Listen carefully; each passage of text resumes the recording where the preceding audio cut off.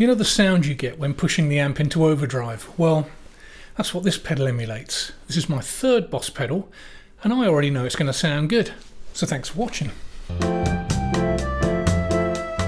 Boss's answer to the TS9 Tube Screamer. This is the Boss SD-1, and it's not just any overdrive, it's a super overdrive, and you can pick it up brand new for $50.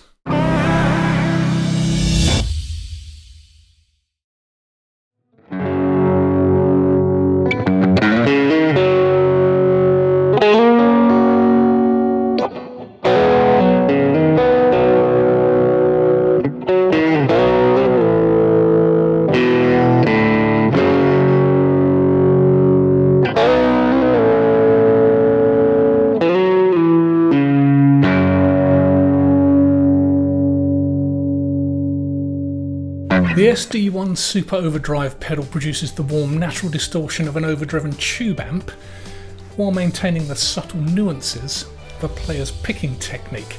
It has a lot of dynamics. This is one of Boss's more subtle and smooth overdrive pedals, perfect for blues and rock.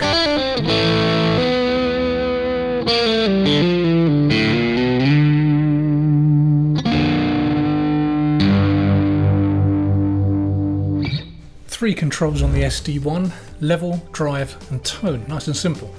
The level adjusts the output volume of the pedal, the drive adds more, you guessed it, drive, and the tone dials in a brighter or darker sound. Similar to all Boss pedals, it uses the same housing format and of course feels like it will last forever. These things are built like tanks. The battery compartment, as always, is underneath the foot switch, and I'll be honest, this does sound a lot better with compression before it. That's just my opinion.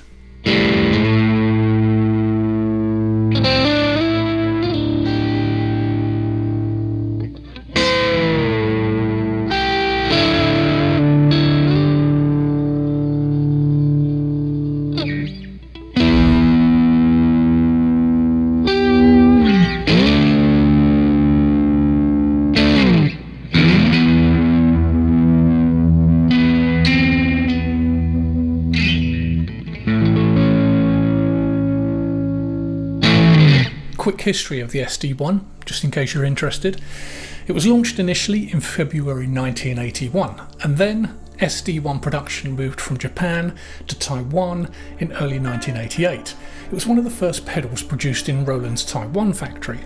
It was modified for the PSA power adapter in early 1997, which can be identified by the change from black to silver bottom labels, and the earliest SD-1s were shipped with the silver coloured thumb screw, but this was changed to the current black screw only months into production. Also, a special Zakk Wylde painted SD-1 was made for Ishibashi Music in Japan in 2001. They're very rare, and unconfirmed rumours has it that only 5 of these were ever made.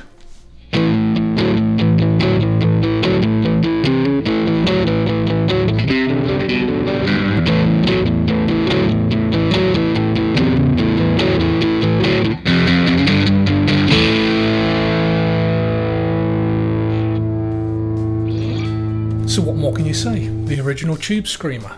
Of course there was the TS9 that preceded it, but early TS9s were fizzy and the SD-1 was more of a smooth overdrive that just pushed the front of the tube amp. So, would you buy it? Well, yeah, I already bought it. No, what I mean is, would you buy it again? Well, no, I mean, why would I need to? No. Would you recommend it? Ah, see what you mean. Well, it's $50 and it's a Boss pedal. It's a great thing. So leave your comments below as always. I read and reply to them all. I love talking to you guys.